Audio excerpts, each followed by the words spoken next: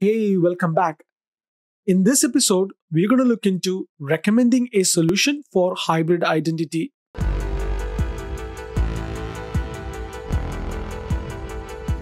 First, let's look into the considerations for multi-factor authentication for hybrid identity. An evaluation is important to define the technical requirements for setting up and enabling the organization's users for multi-factor authentication. First, we need to answer a few questions. Is your company trying to secure Microsoft apps? How are these apps published? And does your company provide remote access to allow employees to access on premises apps? If yes, what type of remote access? And make sure to answer the questions like where are these users going to be located? Can they be located anywhere? And does your company want to publish restrictions according to the user's location? Other questions we may need to ask is, are these users familiar with multi-factor authentication, or will some users be required to provide additional authentication? And does your company need to protect privileged accounts with multi-factor authentication?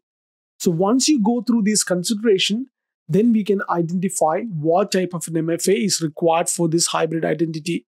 And let's understand the hybrid identity decision tree.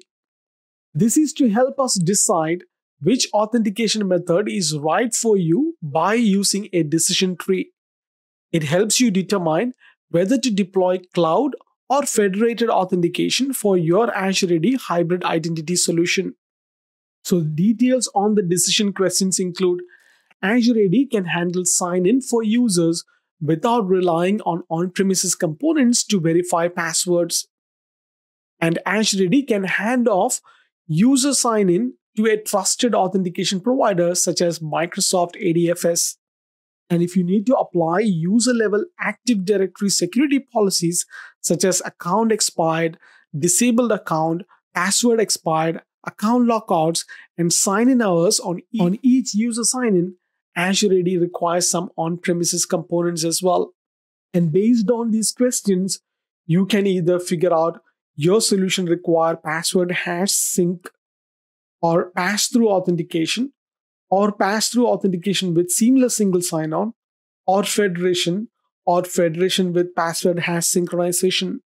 This diagram explains the outline of the high-level architecture components required for each authentication method you can use with your Azure Active Directory hybrid identity solution.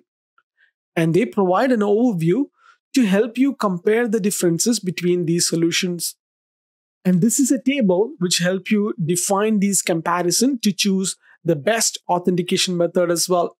So I'm not going to go through each one by one. You can pause the video to have a look at this, or you can download the presentation which I'm using from my blog, or you can go to my blog to download the study guide which will include the presentation as well.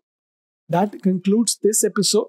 In the next lesson, we're going to look into recommending a solution for B2B integration. I will see you on the next one. Until then, take care.